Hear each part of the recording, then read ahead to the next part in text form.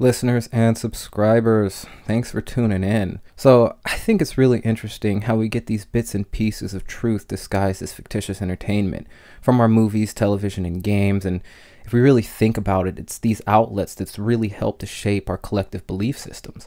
Okay, because for example, I can't tell you how many times I'm talking to somebody about some kind of technology, some declassified document, even some catalyzing political scandal. Okay, it doesn't really matter. Invariably, sooner or later, I'm interrupted by the other person saying, "Wow, that sounds exactly like this movie," or "Man, I've seen a show just like that."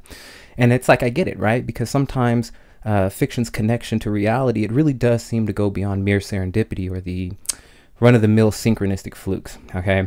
And I'll tell you what I mean. So I uploaded this video, and I was talking about scrying and the Black Mirror and how all throughout history, the Black Mirror has been used for different things, one of which namely is accessing the other side of the veil, basically, and contacting whatever may be over there, all right? And I was basically saying that machines like the Large Hadron Collider at CERN might be a step up from the Black Mirror, that it might be able to do more than just contact whatever may be over there, okay? And that's even considering some of the statements from CERN. And these scientists, they're saying that they're discovering that the visible world, okay, could only be about half of what's actually out there, and that they think they can open portals to stranger things like universes. So I couldn't really call it a surprise when one of my viewers commented that the Stranger Things season 3 aired on the 4th of July, and that was when we started having all these earthquakes in California, and that the entirety of season 3 was basically talking about electromagnetic forces of energy, and that in the season they showed a machine that looked like CERN, and basically this whole thing was utilizing these kind of things to open the upside down. And that was exactly what I was getting at in one of my previous videos.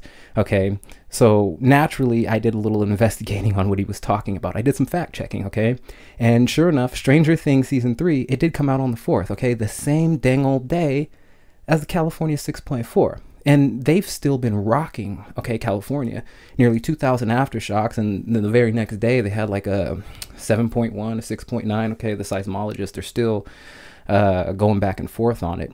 And they've had it was an aftershock every minute since, okay? And while I haven't seen season 3 of Stranger Things yet, I went to check out the trailer, and sure enough, you can see a CERN-like machine, all the things that we're talking about here. It's incredible. It's absolutely incredible. I mean, just look at it, right? They're telling us something. You've got to recognize the symbolism here. And I mean, how symbolic are you trying to get when you have the statue of Shiva, right, the god of destruction, outside of your facility? It's telling. It's very telling. And make no mistake, CERN has debuted in other films and series as well, okay? Spider-Man Into the Spider-Verse, this is just one of them, all right? Just take a look at that. And, if that weren't enough, well, hey there, Shiva. Right? This is how they condition the public. It's through gradual and constant increasing exposure to these type of aspects, okay? Because we're being primed for something.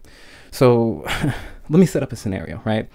Hypothetically speaking, of course, if you had a government that wanted to debut a certain nebulous scenario like, I don't know, a false flag interplanetary or interdimensional invasion, okay, in order to catapult the people into a new paradigm type thing, but the public, if they have no context for that, no frame of reference for it, that'd be far too difficult to try and coax an appreciably predictable or manageable response, right? They won't very well be able to put you through the reams and tomes of scholarly material out there to try to help you understand the ins and outs of alternate realities so that you'll eventually be able to buy into their scenario, of course.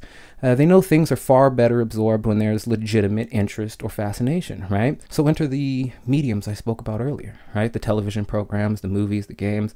You use these to supplement the otherwise labor-intensive education, because their point isn't to get you to fully understand any of this, all right? It's to shift the masses' collective beliefs just enough to begin priming them for the initiative. Essentially, you get the average sheepo out there to some level of cognition within the realm of the initiative, so people's hearts don't fail them due to fear, right? That's what the Bible says. Then you capitalize on the situation by taking advantage of the public's now mentally malleable state, right? Give us the rest of those damn rights and freedoms so we can protect you. Oh, please, please, please protect us. That's basically what it is. And it's like, congratulations, we're now ripe for a scene straight from Revelations, all right? And if we consider the first sentence from the Stranger Things trailer, and I'm not going to play it, I'll get a copyright strike, I think the picture becomes clear, okay? They said, you let us in, now you're gonna have to let us stay, right? And we've just come full circle because they've long gone beyond trying to contact. Maybe they think they're trying to create some counterfeit key to the bottomless pit. I don't know. But I make the point that given what we find on the other side in series like this, that it can't be anything good. It absolutely can't be anything good.